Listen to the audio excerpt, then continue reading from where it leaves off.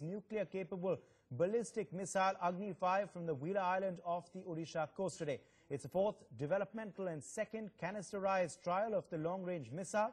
While the first test was conducted on April the 19th, 2012, the second test was carried out on September 15, 2013, and the third on January 31st, 2015 from the same base.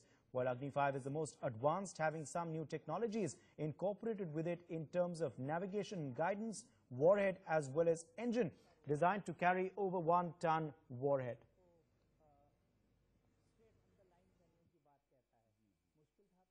Well, let's get in further details from Ashish Singh, who is joining us live at this point. Assistant Editor Ashish Singh, over to you. Take us through the details. A big day for India's missile.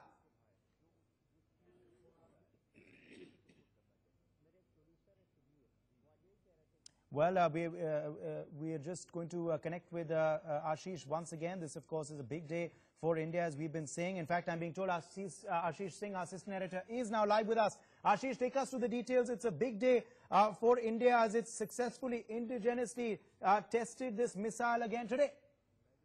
That's right, Uday, and it certainly is a big day for India, and not only for DRDO but for all the three services, because Agni 5 is going to work as one of the biggest deterrents for India, not only against Pakistan but also against China. Let's first understand what does Agni 5 missile mean for India.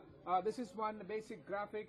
With the help of this graphic, we'll explain to our viewers that in terms of range and the nuclear warhead carrying capacity, what does Agni 5 mean for the country? For example, Agni 2, there are various variants of Agni missile, and Agni 2 is with a range of around 2,000 kilometers operational range. But India did not stop there. The DRDO went ahead and continued with the development and developed Agni 3, third version of Agni missile, which has the range of around 3,500 kilometers. There was Agni 5's second test that was done in January, and there you see Agni 5,000. In fact, this range can be increased up to 5,500 to 6,000 kilometers as well. And this is something which has been tested successfully today. Today, what was done was the fourth and the final test as far as the Agni 5 missile is concerned. We are going to witness the final test of Agni 4 as well in a couple of weeks from now. But let's listen to, before we speak to our guest, he is the scientific advisor and also the former spokesperson of the DRDO, Dr. Gupta. But let's listen to first reactions, what the expert have to say on Agni 5's test today.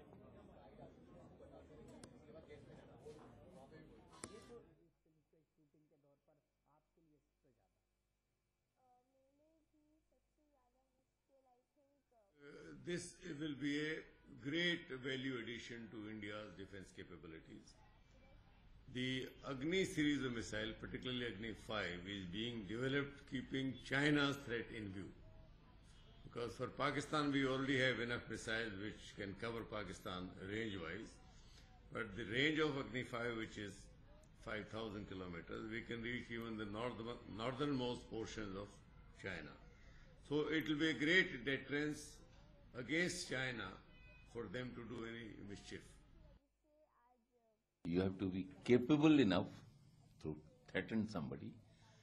You may not use them, but you should always be prepared to use them, so that nobody dare take any action which is contrary to the interest of our nation. In the Committee of Nations, our status will definitely be many fold on top now. So we have with us scientist and former spokesperson of the Defense Research and Development Organization, Dr. Ravi Gupta. Dr. Gupta, thank you for speaking to NewsX. My first question to you, there are several missiles, right, from Agni, Prithvi, Trishul, Nag. But for the benefit of our viewers, for common man, what does Agni 5's test mean for the citizens of this country? Well, Agni 5 for our country, it is our bold statement of strength and technology for peace. I would like to emphasize on peace, because India has never crossed its boundaries in the history. India has been a peaceful nation, and we have all the right to defend ourselves. This is one missile which fulfills our deterrent requirements. We don't want a Hiroshima to be repeated on us. And for that, it is important that we have a capability to retaliate. We have a declared no-use policy, and Agni 5 fulfills that required deterrence. Okay. Dr. Gupta, how do you see as far as the fifth variant of Agni missile is concerned? There have been several variants. I'm told Agni 4's final variant would be tested in a week or two from now. But as far as the deterrence power is concerned, this is something that is going to bring China into our range. Is this something with the purpose with which the DRDO developed it? As you know, the Agni 5 has a range which is in excess of 5,000 kilometers. With this range, which covers whatever deterrent is required to be covered. We are not against any specific country. We never say that certain country is our enemy. But by possessing this technology, this capability, we deter any country which may like to threaten us with nuclear weapons. So any country will think a million times when we have Agni 5 before deciding to be mischievous as far as the nuclear weapons are concerned. Agni 5, as you know, it is not only a symbol of military might, it is also a symbol of technological might. All its components, all its systems and subsystems, they have been indigenously evolved, painstakingly against the blockades, technological and commercial blockades against India. Well, certainly a very valid point. At this time, we have just received a quote from the Director General of Missiles, Dr. G. Satish Reddy. He is also the scientific advisor to country's defense minister. Dr. G. Satish Reddy, I quote him, "It is a landmark achievement and a major boost to our indigenous missile capabilities." These are the words coming from the Director General of Missiles, Dr. G. Satish Reddy. Remember, he is also the scientific advisor to Defense Minister Manohar Parkar. He is someone who has played an extremely crucial role as far as developing all these missiles are concerned. One of the renowned scientists, missile scientists, I would say, of our country. Dr. Gupta, coming back to you, certainly it's a landmark achievement, as Dr. G. Satish Reddy told us. But Agni variant is something which has certainly given India a huge platform. Would this mean, as far as the technological leap is concerned, that India has now developed a technology, an indigenous technology, which will help us develop further missiles with much bigger nuclear warhead carrying capacity and with a much bigger nuclear warhead carrying capacity and with a longer range? Well, in the process of developing Agni 5 and proving the technologies with these 4 successful tests, we have achieved all the technological inputs required for developing any kind of missile as far as the strategic missiles are concerned. So today, technologically, we are capable of making any missile of any size and range. Okay.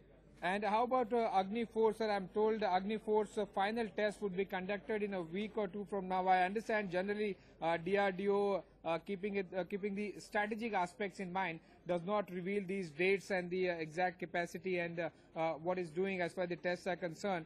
Let's understand as far as the Agni 5 is concerned, with the help of a set of graphics, that what does this basically mean for our country and what are the characteristics of Agni 5. As I mentioned, today is certainly a crucial day for India. So these are the main characteristics of Agni 5 missile, which conducted the fourth and the final test. Its length is around 17.5 meters and its weight is around, the cost of this Agni 5 missile was around 50 crore rupees.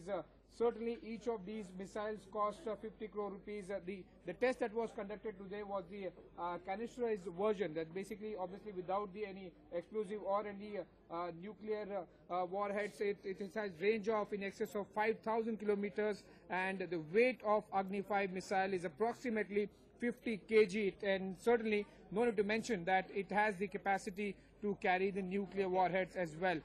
Dr. Gupta, one last question to you.